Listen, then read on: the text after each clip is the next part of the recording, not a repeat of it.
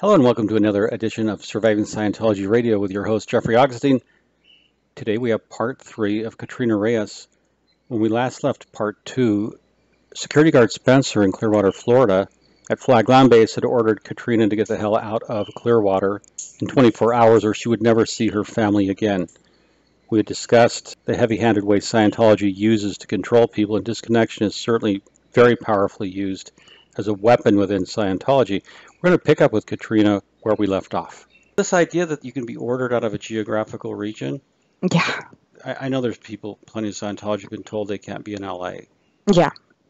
And it reminds me of the movie Pulp Fiction, where Marcellus Wallace tells Bruce Willis's character that he's lost his LA privileges. Mm-hmm. You know, the thing about the church, if you agree to be governed by their policies and you're still considered yourself a Scientologist, they can get away with it. Exactly. By the way, what was your freeloader debt? Originally, it was 20-some thousand. But when I went and looked at the bill, they were actually charging me for PureF. So I fought them back, and I was like, listen, I never finished PureF, so you can't charge me for it. And I ended up basically hustling the price down to $5,170. And they also gave me a minor discount because I received a lot of those courses while I was a minor. So it was $5,170 change. But that money could have helped you start your life anew. But Yeah. they're only too glad to take it from you because they take every penny they can every day. Yeah, I didn't have to be, in an 18-wheeler for a week and a half. When you got back, I mean, on the 18-wheeler, what happens next? This guy that was with, he knew another Scientologist who was in Orlando, and she was renting a room. So he ended up dropping me off in Orlando and introducing me to the Scientology woman who was Russian. And I was renting a room from her for a while. And were you able to find work? I was doing little odd jobs here and there, babysitting here and things like that, but it wasn't really enough, to really have a life, if you can call it. The interesting thing is that parallel to all of this, when I was on my way to Clearwater after being in Russia for 2 years, I had a layover at JFK, and I stepped outside to have a cigarette, and I met my future husband. Wow. At JFK Airport, and anyways, he used to come down to Orlando to Disney all the time for business, almost every single week. So we kind of stayed in touch, and then, long story short, I ended up moving from Orlando to New York to be with my future husband, and here we are, married 9 years later, still together. Well, and it has a happy ending for all the hell you went through. Yes, for sure. I think it's wonderful, too, that you met and married a non-Scientologist. Oh, yes. Yes, for sure. That's a blessing because you don't have to explain, and your husband likely doesn't want to know and doesn't care anyway. Yes. If anything, he helped me to kind of change my mindset to what's normal and what's not. So, some things he'll be like, Katrina, that's Scientology. That's not in the real world. Put that away. Forget about it. Don't act that way. Oh, what a good man. And it's often, he's compassionate because he understands what you went through, and he's helping you adapt to the way things are out here. Yes. And when did you in your mind say, you know what, I'm no longer a Scientologist? Was there a point where you realized that you're not a Scientologist anymore? I always had the problem with the way organization was ran, but I kind of still believed in Scientology. Then, you were never allowed to go and look at things and look on the internet and all this stuff. So back in 2011, 2012, the end of 2011, beginning of 2012, I came across on YouTube the 2-hour interview with Jason Bigay. Mm. And I watched that, and it hit me so hard because I knew Jason very well from him being on services at Flag. I have interacted with him, and I remember one of the things he was there. There's celebrities are different, and of course there was a lot of celebrities at Flag. John Travolta, Kelly Presley, Giovanni Ribisi, Giovanni Ribisi's parents, and they're all different. Kirstie Alley, but I felt like a lot of them were kind of snobby, but there were few that were always very pleasant, and it was so nice to see that real human interaction with them. And I remember Jason very well because one time I came to the front desk in Sandcastle, and he was standing at the front desk, and he was like, "Oh, hey, ECAT," because that was my nickname, ECAT. And, "Hey, ECAT," and I was like, "Oh, hi. How are you?" And you can't fraternize, and you have to be very professional and things like that. And he was standing there with the VIP captain, so somebody who's responsible for handling all the VIPs, who was a SEAL member. And he goes, "Hey, Kat, it's almost Christmas." And I'm like, "Yes, Merry Christmas, Happy Holidays." And he just went, "So, what do you want for Christmas?" And I remember standing there looking at him and looking at the VP of the captain, and I'm like, well, I'm not allowed to fraternize with them, and he's asking me a personal question. What do I say? And I was like, I want an iPod. And he was like, "Oh, yeah, you want an iPod?" And he was just so he was just so nice, and he was just down to earth, and he treated me like a normal human being. And like a kid, like, he sees a kid, and it's like, although I was a teenager, but still, like, "Hey, what do you want for Christmas? You're a kid," And he was just so humane, I guess. Anyway. He's a great guy. I've met Jason several times, and nothing but I think he's a hero for what he did making those videos. I have a great deal of admiration and respect for Jason Bigay. Yeah. Because he really stood up. Yes. At a time when it was important to stand up. When very few were willing to stand up. Oh, I got to tell you, what he did was very heroic. And I had lunch with him one day, and we were in a parking lot in a restaurant in Calabasas. Mm-hmm. And, he said to me, "Jeff, a lot of people say I'm a hero, but I have to be able to look my children in the face." Exactly. And, he wanted the respect of his children. He wanted his own integrity. Exactly. And I remember when the videos came out and he said, "Show me a motherfucking clear." That was the shot heard around the world. And I knew it shook David Miscavige, Flagland Base, Celebrity Center to its core. Mm-hmm. Because Jason is a force of nature. He's a very powerful man, but yet he's so accessible and friendly and warm. Yes, yes. He reminds me of this whole, I lived in New York with my husband for 8 years, and I kind of got to know this New York culture where everybody are so rough on the outside, and they seem mean and aggressive, and they have like this armor, almost like an invisible armor. Yeah. But on the inside, they're just such good people, and they will help you out in any situation. And I feel like I always had this crazy thought that like Jason was like an authentic New Yorker. He was so tough, and you kind of scared of him a little bit because he just has this tough persona.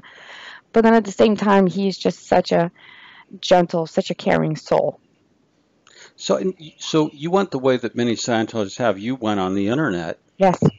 Yeah. And then did you look everything? Did you stay on the internet for a long time getting all your questions answered? Yes, I did a lot of reading, a lot of blogs, Mike Rinder blogs, Marty Rathman blogs, and The ex-Scientology's kids website by Jenna Miscavige. I looked at every single Scientology-related video on the internet, on YouTube. So what were like the things that really, really, to use the Scientology word, impinged on you? The funny thing, one of the biggest things actually. One was when there was a CNN, either CNN or BBC, I don't remember, had a Skype interview with who replaced Mike Rinder. I don't know why I just went blank on his name. As the commanding officer, Office of Special Affairs, Linda Hamill replaced Mike Rinder. Mm-hmm. As the public spokesman, the international PR spokesman, yes, Tommy Davis replaced Mike Rinder. Yeah. So I see this video of an interview of Tommy Davis on the news, and the reporter asked him that there was a lot of abuse in regards to disconnection and families are being ripped apart by Scientology disconnection. And Tommy Davis had this look on his face like he was so shocked. And he just went, absolutely not. There is not such a thing as disconnection in Scientology. And that got me so mad because here I am receiving harassing phone calls. You know, they're trying to get me back on course. They're trying to get me, even though I'm out of the Sea Org and everything, but I'm still getting phone calls, emails, and everything, and they're harassing me all the time. And the only reason why I haven't told them go fuck off is because every single time they're threatening to declare me, and I would lose my mother, my stepdad, and my grandmother. And here is this man who is a spokesperson for Scientology is yelling on TV that there is so absurd and there's no such thing as disconnection in Scientology. And that was my breaking point, honestly. Yeah, and that was true for many others as well, for Tommy Davis to just engage in a bald-faced lie. And I don't know if Tommy Davis listens to my podcasts. I don't care, but Tommy, if you're listening, you lied about a lot of things. Yeah. You've never owned up to it. You disappeared off the radar. There was a fake story about your ex-wife having cancer. There was so much that's fake and false and dishonest. And I hope someday, Tommy, you come clean. Because you owe it to yourself, but you also owe it to the public and to a lot of Scientologists. Exactly. And so when you said this connection didn't exist, there was a universal uproar. That's the best word for it, a universal uproar. And I watched him. I can understand why Tommy was between a rock and a hard place on Xenu and OT7 and body things. Okay, yes. I got that. Tommy had to evade that question. And I understand why any OT who talks about the contents of the upper level materials has signed a bond to pay $100,000 per breach, right? Exactly. And I got that part about Tommy. I didn't hold it against him. He couldn't do anything, okay? But to say that disconnection doesn't exist, look, Scientology, own it. Own up to it. You practice disconnection, so own up to it. And they've tried to say that disconnection is a personal choice made by parishioners. And it's volunteered. It's volunteered. And it's not. It's not. Absolutely not. Because when I got declared, and it was not volunteered for my mother. If the choice that they put in front of my mother in my situation was either you disconnect from your daughter, your only child, and you don't speak to her ever again in your life, or you're going to lose where you live, you're going to lose all your friends, you're going to have to either divorce your husband, or he's going to stay, or he's going to come with you. Then you're going to lose your mother, unless her mother, my grandmother, leaves with her. She's going to have no place to go. She's going to have no job. She's 47 years old. She has no credit history. She has never lived in the United States, which is so ironic. Coming from Siberia, Russia, you're thinking, oh, this is an American dream. I'm going to be in the United States. And this is the free world, especially somebody like me coming from an ex-communist country. Free speech, free world. And how ironic that me, and especially my mother still to this day, has never had a taste of this free country. And she's imprisoned by church. Well, I can't even call them a church, but she's imprisoned by this criminal organization. Exactly. It's moving from one form of tyranny to another. Yeah. To go from a communist regime to Scientology, and the parallels have been made between Scientology and a, a Stalinist regime, and they're very fair. Mm-hmm. They're adequate. It is a regime. So when you saw Jason, that's when you began to say, in your mind, I can't be a part of Scientology. I mean, when did you? I said, I'm done with Scientology. I'm not going to do Scientology anymore. Like, that's it. I'm done. So I told that to my mother. My mother came to visit me once a year, for 2-3 days. So I'm already living in New York with my husband. I opened up my own business. I was very successful. And my husband is a very successful professional. So we bought a house. Life was doing good. And my mother came, and I told her, I said, listen, I'm not going to be a Scientologist. I don't want to do any courses. So don't try to sell me basics. Don't try to sell me any books. Don't try to get me on course or anything. I'm just going to tell you right now, and tell everybody else a flag, that I am not going to do Scientology. And I'm not going to say anything. I just want to be done, and I'm not going to put any sticks in their wheels. I'm not going to do anything against them. It's kind of like you leave me alone, I leave you alone. Exactly. You leave me alone, I'll leave you alone. And she relayed that message, and they were okay with that. They were okay as long as I don't say anything. I don't go public. I don't go to the media or anything else. And in the meantime, I felt like it was so unfair for me to keep my mouth shut, because they really did wrong by me. And I realized that I can't hold that in anymore. I have to speak up, because it's just so wrong, and I'm done shoving everything down and holding it in. But again, if I speak up, I lose my family. And if I don't speak up, I feel like it's huge injustice is continuing happening. So I actually contacted Jason, thinking he will not remember me. But I reached out to him because that's really the only person I kind of knew. Everybody else that I knew were still Scientologists. And obviously I couldn't console with them about this type of thing. Fortunately enough, actually, Jason remembered me really well. And he responded back. He wrote me an email, and then we spoke on the phone on several occasions. And he gave me good advice, and he just pretty much said, if you want to continue having this relationship with your mother, you can continue, just pretend and fly under the radar and do what you're doing right now. But to be honest, what kind of relationship do you have with your mom? And that really resonated with me.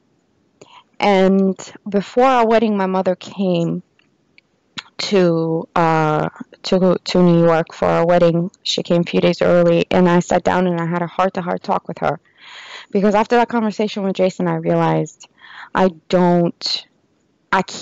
fighting for a relationship that I can't have with her. And I told her, I said, listen, I am okay with you being a Scientologist. I'm very open to other people believing in a religion. I don't care. I respect your views. You want to be a Scientologist. I'm okay with that. That's fine. But in order for us to have a relationship, you cannot be in the Sea Org.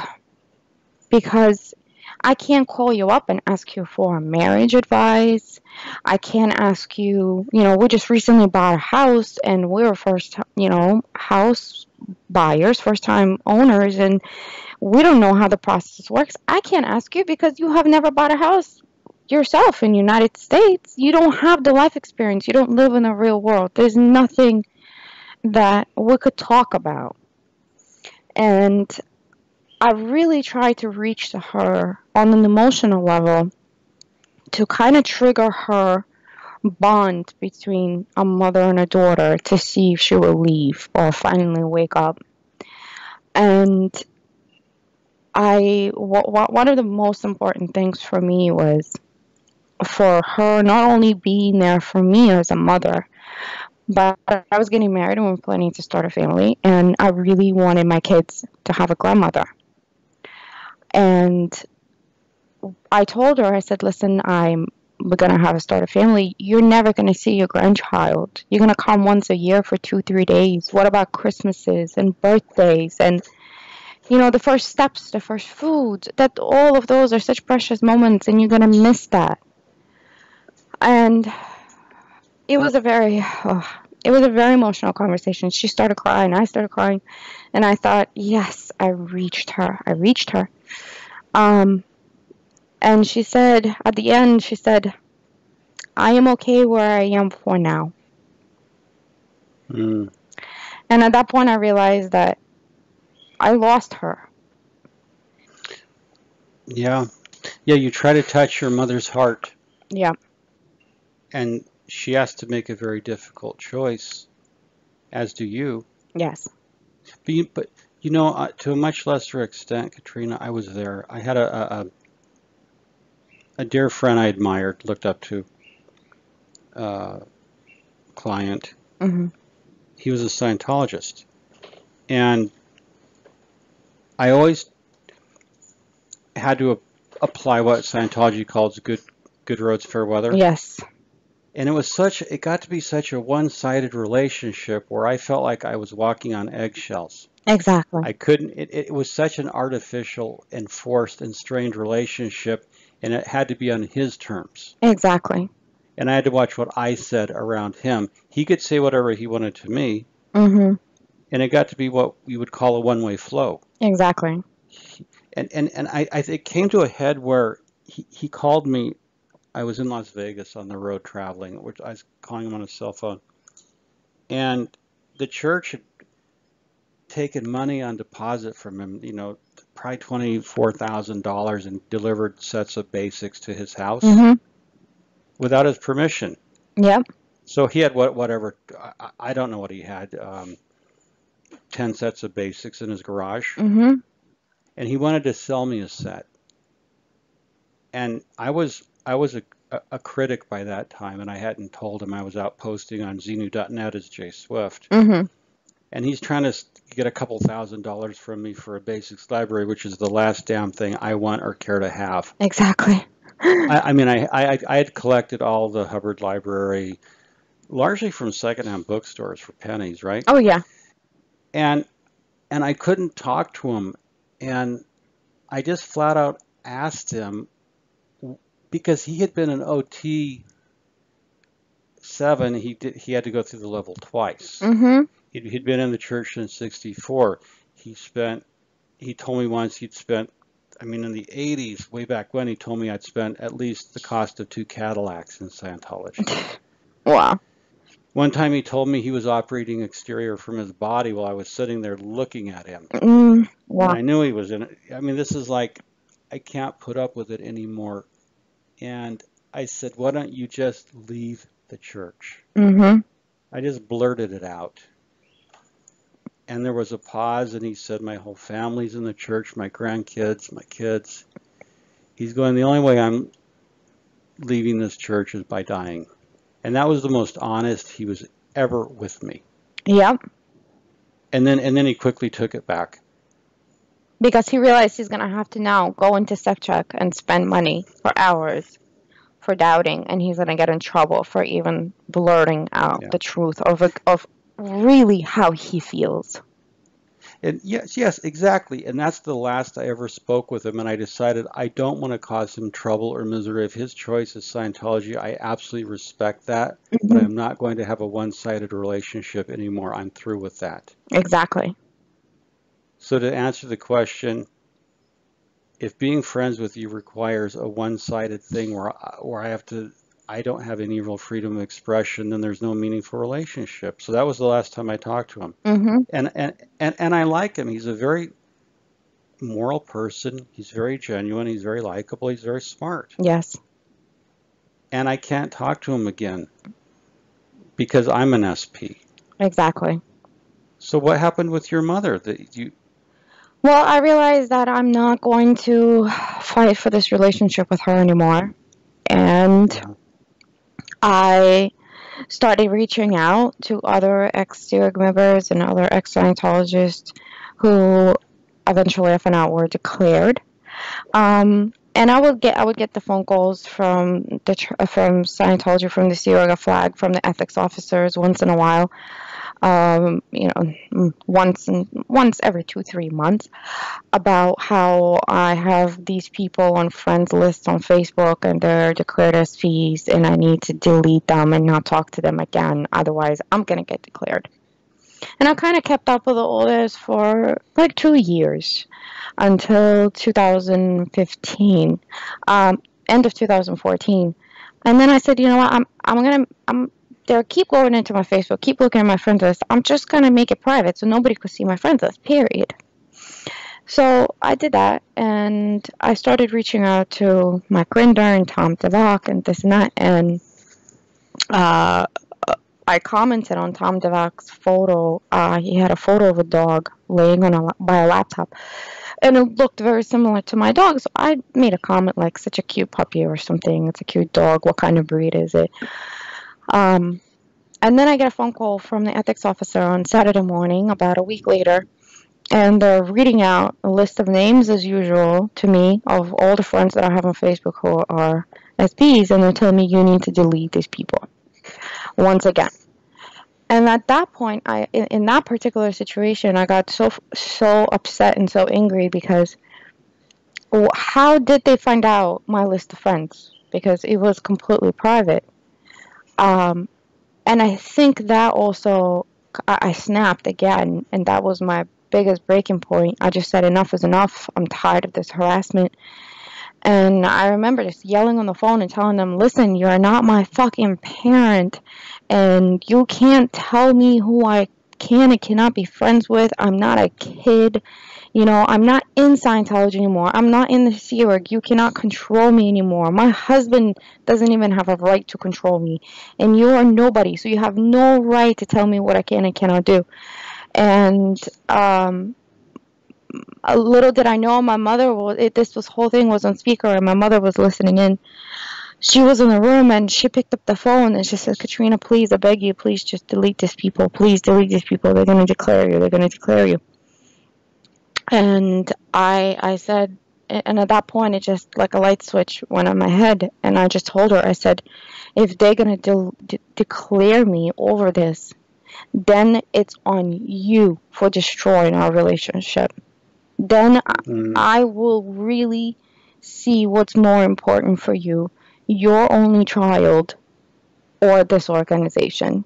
And it's going to be on you. And then she called me a week later and she said, oh, I have a printout from OSA and there's a picture of the dog. And she told me about me commenting and liking Tom DeVock's photo. And she was telling me, no, they didn't break into your Facebook account. They were monitoring Tom, and they saw that you commented and you liked his photo. So please just delete these people. Just delete these people. And I said, I'm not going to do it just out of a principle. And she started guilt tripping me and saying things like, these people who you claim that you don't have a relationship and you don't really talk to, are they more important than your mother?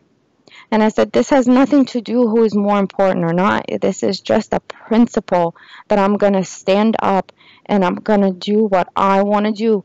And this is it. They're not going to control me in any way anymore. And that's it. And my mother started crying and she said, well, you do realize that they're going to declare you. And I said, and if they do, and if it happens, and you decide not to talk to me anymore, and 15, 20 years from now, you leave, you know my phone number, I'll never change it, and you can always show up at my doorstep, even if it's in the middle of the night, and you know I'll not turn you away. Wow. And, sorry, that was my last conversation with my mother. Well, you know what? That was an outstanding conversation. She knows that you love her, and even if it's 20 years, she has a place to go. And that will stay with your mother, Katrina. And It's and almost, I I almost feel like a like an addict, and she's the drug. Every time I get involved with her, I end up being hurt, but I'm addicted, and I'm keep reaching for that love. well, she's your mother, Of course. and and even though a church is in the way, you'll never stop loving her, Yeah. and her love for you. And a couple of things that stood out to me in telling your story. This is the church that left you homeless and penniless on the streets of Moscow when you were 18. Hmm. Years later, you're leaving them alone, but they're policing your Facebook page. Yeah. I mean, it never stops with Scientology. Exactly.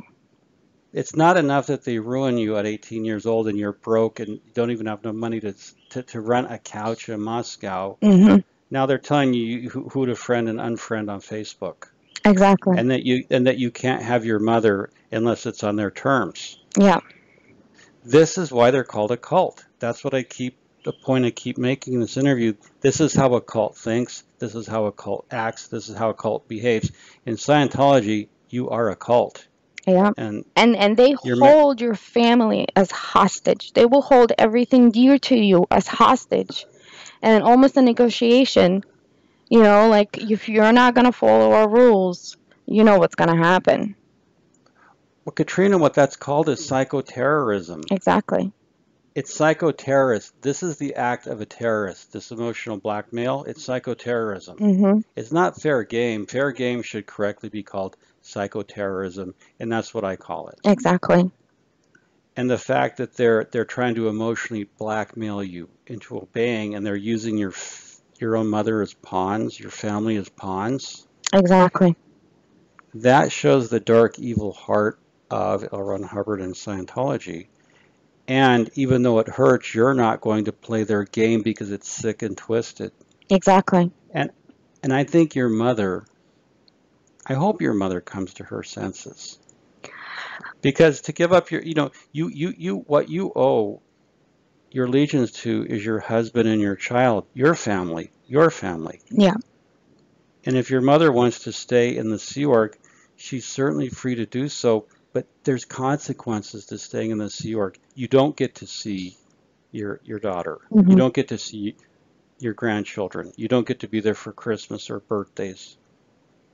One of the things, Jeff, I've considered to even bring this up or not, it's also a very emotional subject for me. But let's do it because it plays a big role into this whole story with my mother and our toxic relationship. So I got declared in January 2015. I actually got a declare order, which I find out recently that I'm one of the privileged few who got it recently. And so we get married with my husband, and we're trying to start a family. Unfortunately, we had a lot of problems with my pregnancies, and my mother was already disconnected from me. She didn't talk to me, but I talked to a lot of my relatives back in Russia, and they talked to my mother. So I kind of get a little bit of information as how she's doing from them once in a blue moon. And I had it was very hard for me because I thought that maybe the breaking point for her would be when I have a child, and that would reach somehow into her emotionally and somehow get her to wake up from it. And when we actually had a couple of losses, and when I found out from my relatives that they have relayed that information to her, and she told them, I don't you ever bring up her name, because it's just, which is my name, because it's just way too painful for me to even talk about her. But the fact that I was kind of expecting some kind of a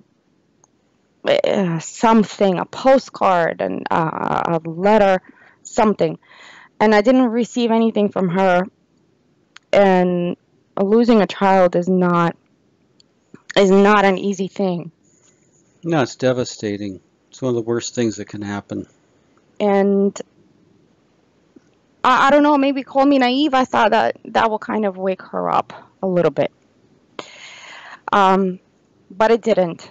And that's pretty much the time when I kind of lost a lot of the faith. I understand.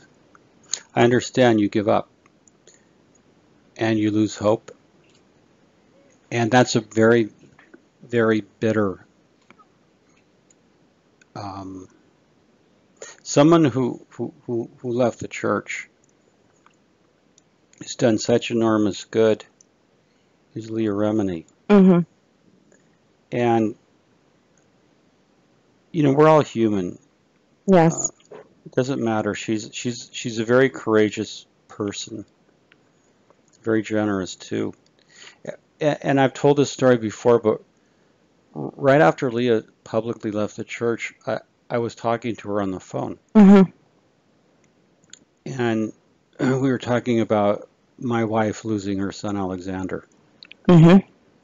And the church didn't let Karen see her dad's son and kiss him goodbye. That's devastating. It was one of the most depraved, evil things I've ever lived through. Exactly. And you know, Leah knew about it, and I told Leah, look, I'll tell you, Leah, when you leave the church, it can be very raw and very brutal Mm-hmm. in ways you don't understand. And that happened to Jason as well. Jason could stand up to, you know, the disconnection and everything, and Leah could, but for their children, you know, Jason and Leah, they were both sad that their children, all their friends, you know, all their children's friends they'd grown up with were disconnected. Yeah.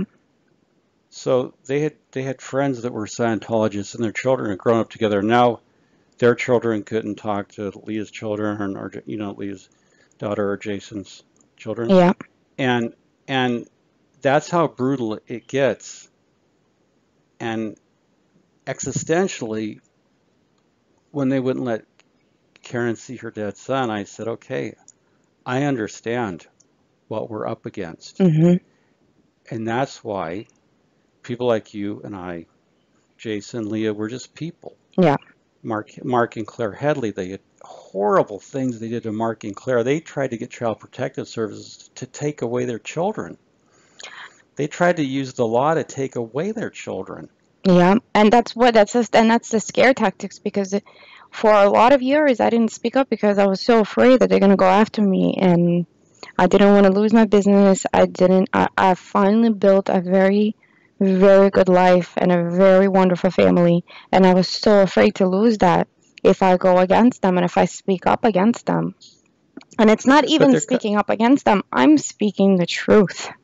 So, well, you're telling your story, yeah. You know, I'm just saying, because Scientology a lot of times, oh, you're speaking against us, and it's like, no, I'm not speaking against you. I am stating facts as to what happened. I'm not going against you. No, you are. You're telling your story. Yeah. And they can't have it that way. Exactly. And one of the things I've gotten very passionate ever since I left Scientology and ever since I left New York was children. Children are something that we should always cherish, and they are our future. And maybe because I had such a horrible childhood myself, I worked with children, and I completely and utterly adore my son. And when, you know, we went through the loss of our other son, I just remember telling my relatives in Russia, I was telling them, all I want is I want a mother. I wanted somebody there holding my hand while I was in labor for 38 hours delivering a stillborn child. I wanted somebody there who I wanted my mother's shoulder to cry on while we were having a funeral. I wanted my mother to be there for me. And it has nothing to do with Scientology. I just wanted a human, decent treatment and that bond between a mother and a child. And I experienced this bond now with my children, which I chose to use the word children because I do have one living and one not living. And I experienced this bond, and it's very hard for me to still understand how could a mother just abandon her child completely, because I can never do that to my son. I could never just abandon him and leave him, or even have anybody raise a hand on him. It's mind-boggling to me. It is, and the reverse is true. It's devastating that a parent could abandon their child. It's equally devastating that a child could abandon their parents. Mm-hmm. Because there are children who stay in the Sea Org or in the church and abandon their parents. Exactly. And this is where Aaron Smith-Levin is so articulate in telling how this has happened to him. Mm-hmm. You know, how his wife's parents will not talk to their own daughter or their grandchildren. Exactly. For children to abandon parents or parents to abandon children, that's the Scientology way. Mm-hmm. This is a work that's contrary to nature. It is unnatural. Yeah. It only happens because it is a cult. This is the long-term devastating harm that Scientology does to families. Yeah. And the church lies about it. It's just to show, the way I look at it, it's a perspective for people who have never been to Scientology. It's a different perspective when you look at how manipulative and how brainwashing their tactics are, that a person in the Sea Org in Scientology could, under the influence of Scientology, completely and utterly erase their mother instinct. And I think of a mother instinct as such a basic human nature that even animals, a bear, a mother would protect their cubs to death. It's an instinct in animals. So it's a perspective that Scientology is so powerful with the way they, manipulate you and put you down, and the way they mentally abuse you to the point, and they strip away your personality to the point that a mother loses her mother instincts. And that is very powerful. But this is what people have to understand about Scientology. They use very coercive psychomechanics. They use indoctrination, fundamentally alter for the worse the way people perceive life, the way they value family. People come to not value family, but they value the group, the church, above family. Mm-hmm. And that's an indictment of the church, and that's why it's losing members. That's why people don't want to be in the church anymore. In fact, to try to fix stuff, the church is letting pregnant Sea Org couples now route out. Mm-hmm. Because they know they're in a losing battle. You can't ultimately defeat the power of love and family, and that's what they've been trying to do. Yeah, exactly. And your mother, for all we know, she may be suffering in great silence. I really Or do you think, I could be wrong, do you think she's hardened her heart? By the comments that she has made to my other family members, the comment of, don't even bring up my daughter's name with me because it's such a painful subject, I can't even hear her name. I feel like she is suffering in silence, and maybe that's just me, still hoping for a mother's love. Maybe she is, maybe she isn't, but I don't know. I feel like if she really, really loved me, she would have woken up eventually. But Katrina, you put it correctly when you were talking to your mother and you told her, look, if you choose the church over me, that's on you. Yeah. And it is on her, but it doesn't decrease the pain that you experience from the loss of your mother. Yeah.